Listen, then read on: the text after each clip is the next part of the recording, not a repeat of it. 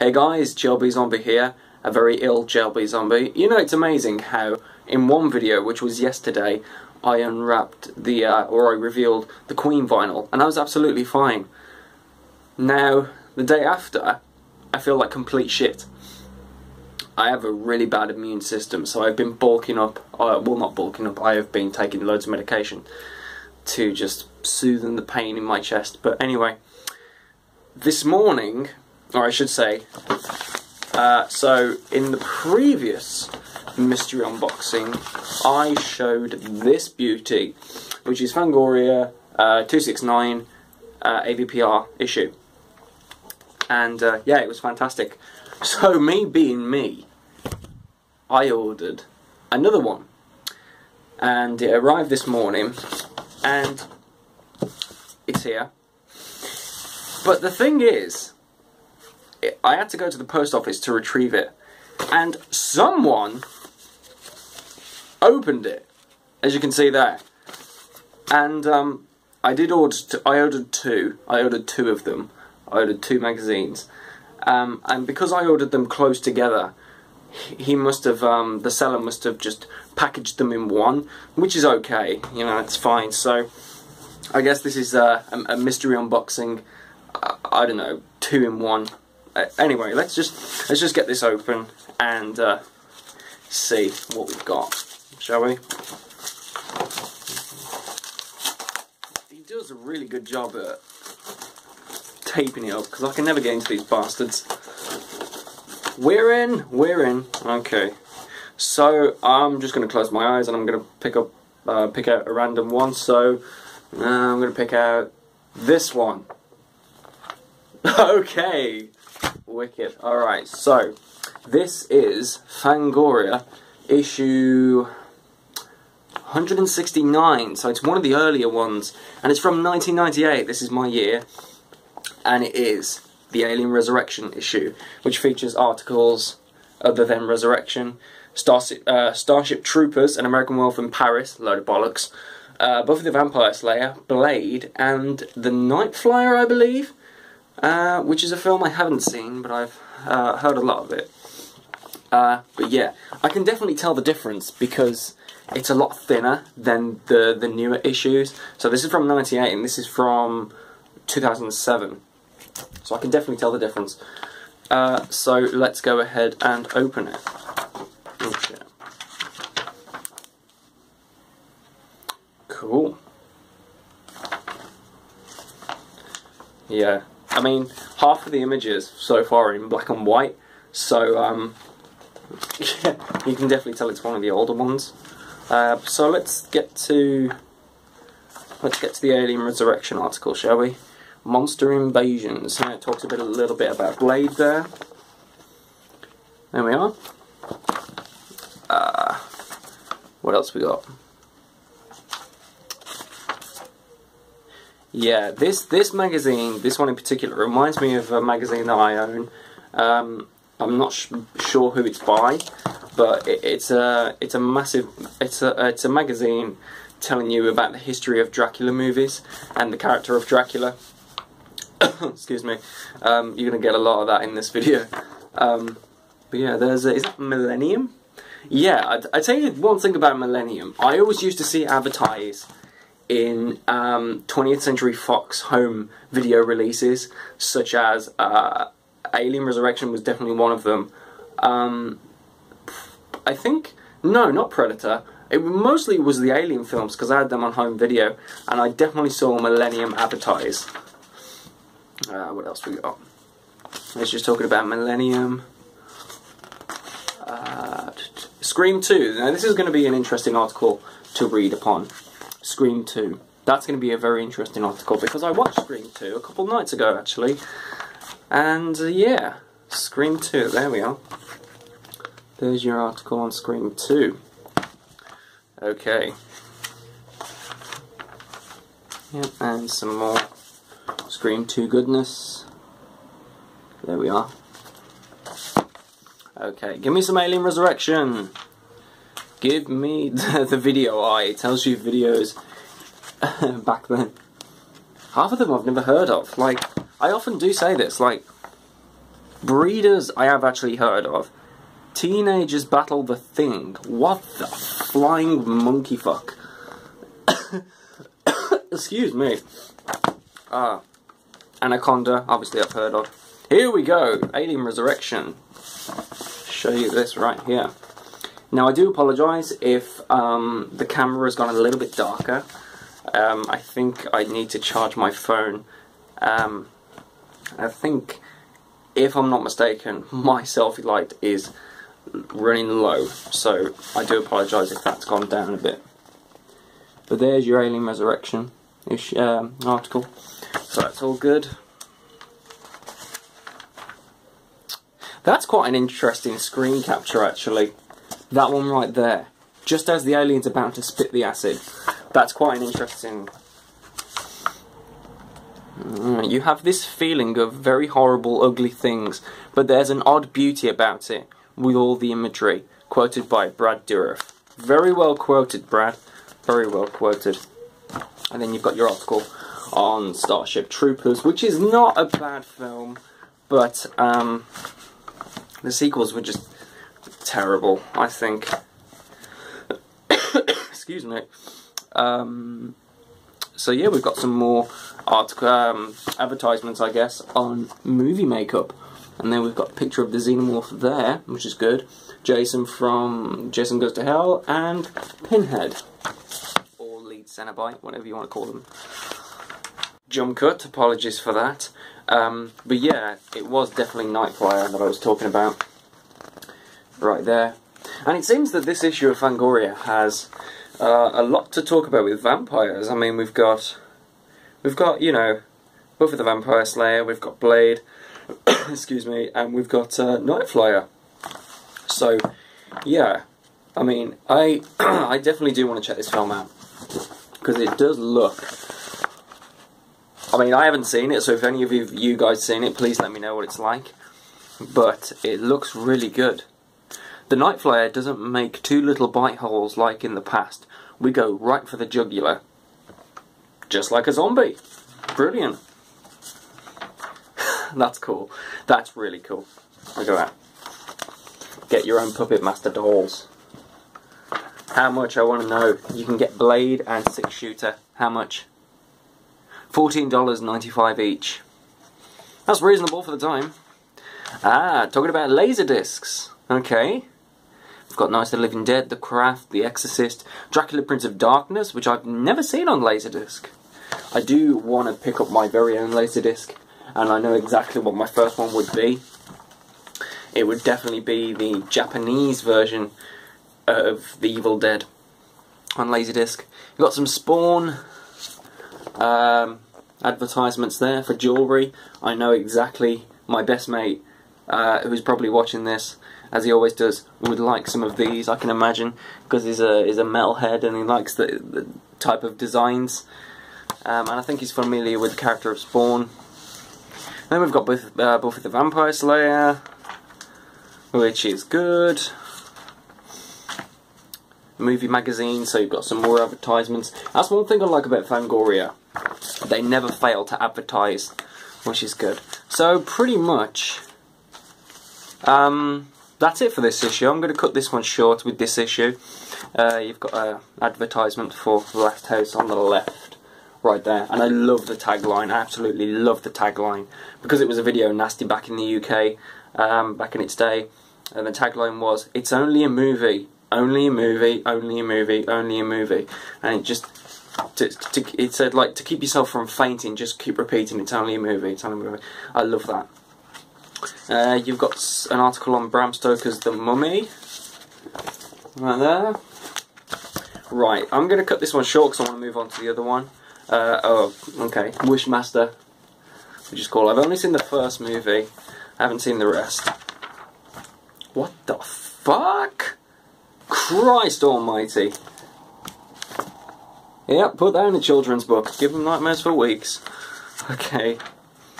Right. Okay, so this is where I'm going to cut this one short, but yeah. American Werewolf in Paris. It's fucking shit.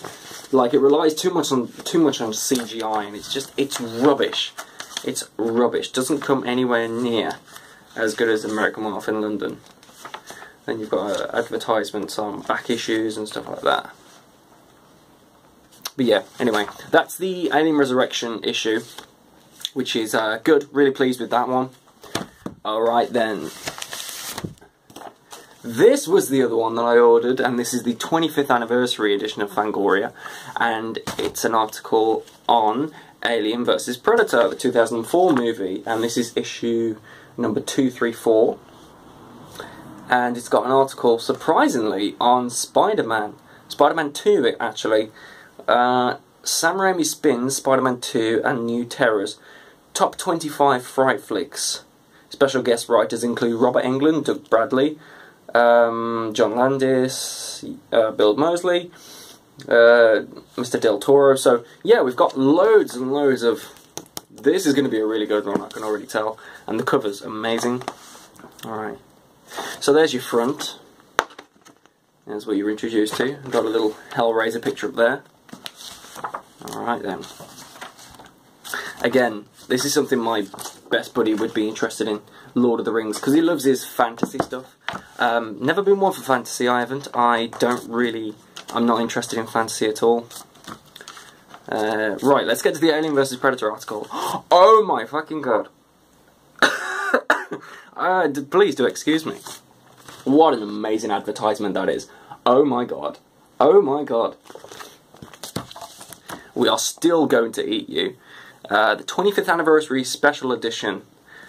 Out 2004. 2 discs, 4 hours of features, Zombie 2. This July, the Fulci Classic returns, and once again, the dead are among us. Brilliant. Fantastic.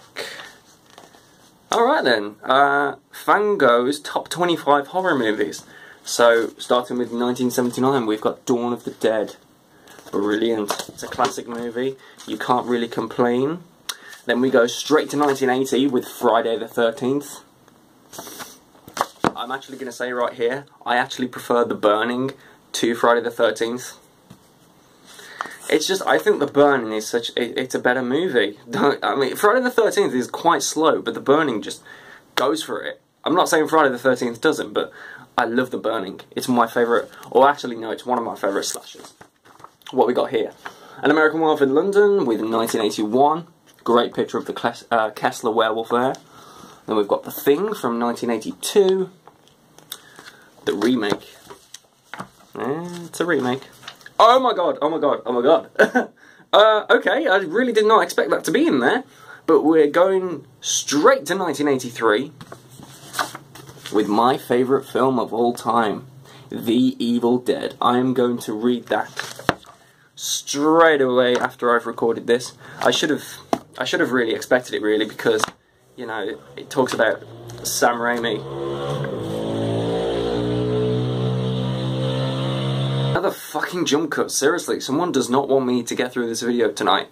I mean, ignorant fucking bastard. Anyway, yeah, so like I was saying, I should have really expected The Evil Dead to be in here somewhere, because it talks about Sam Raimi. So, I mean, let's get back to where I was. Okay, I've already seen what's featured now, so I'm cheating a little bit. Right, here I go. Right, so there's talks about The Evil Dead right there. That looks really good. Ramsey Campbell. So that article was done by Ramsey Campbell. Not sure if that's a relative of Bruce Campbell. So who are the others done by? The Thing article was done by John Landis. And an American Werewolf in London article was done by Philip Newtman. Friday the 13th was done by Peter M. Brecky. Some people have really hard to pronounce names. And Dawn of the Dead was done by David J. Shaw. So, yeah, there we are. And then, obviously, there's Sam Raimi's Spider-Man 2. I'm really looking forward to reading that, as you can tell. So yeah, there's Spider-Man 2. I'm gonna skip Spider-Man 2. The reason why I skip half of the pages is because if you do pick up these, I don't want to spoil it for you. So then we go to 1984 with A Nightmare on Elm Street, and surprisingly, this article was written by Doug Bradley. So that's cool. And then we go to 1985 with Reanimator.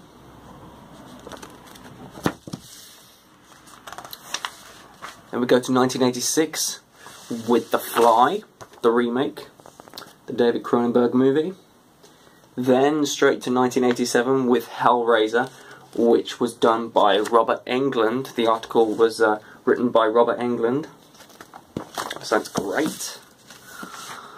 And then 1988, we've got The Vanishing.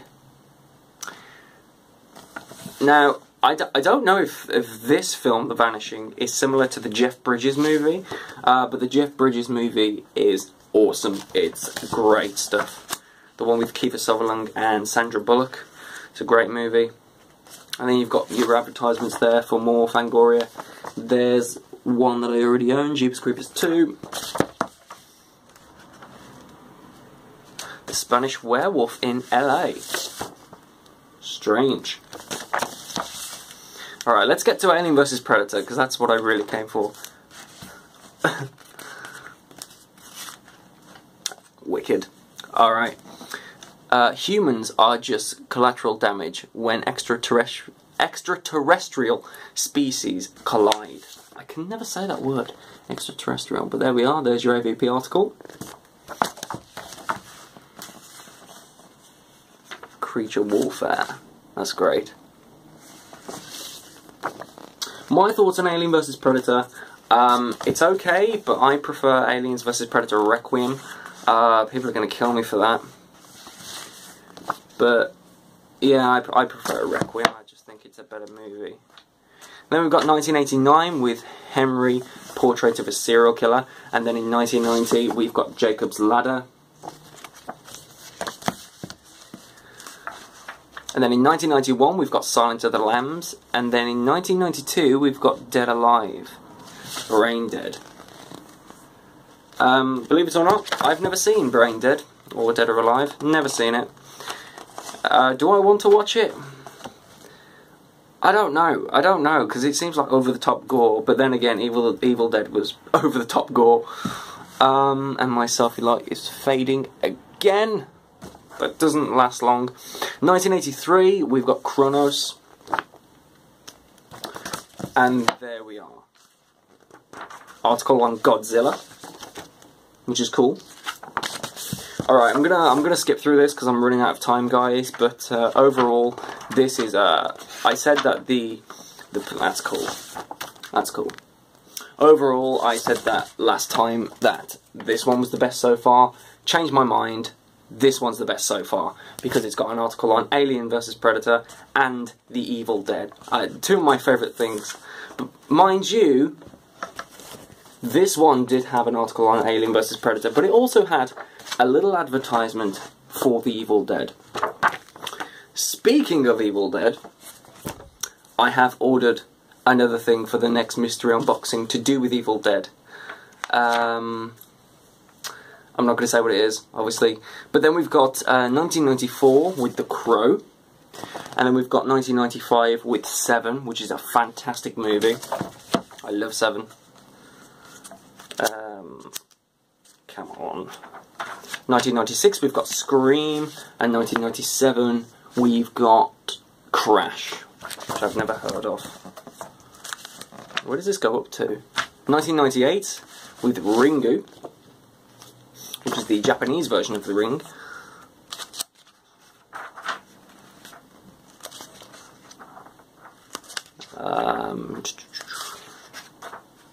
And then finishing with 1999, I think, with the Blair Witch Project. Right there. Maybe not. Then we've got 2002, Frailty, with Bill Paxton. Never seen that movie, but I've heard of it. And then we've got 2003 with 28 Days Later. When are they going to make 28 Years Later? I think they should make that movie. And that's it for that for this Fangoria. So, thanks for watching, guys. This has been a double mystery unboxing. I've got to cut this really short because I'm about to run out of time. So, thanks for watching, guys, and I'll see you in the next video. Take care. I'm off to read that Evil Dead article. Take care.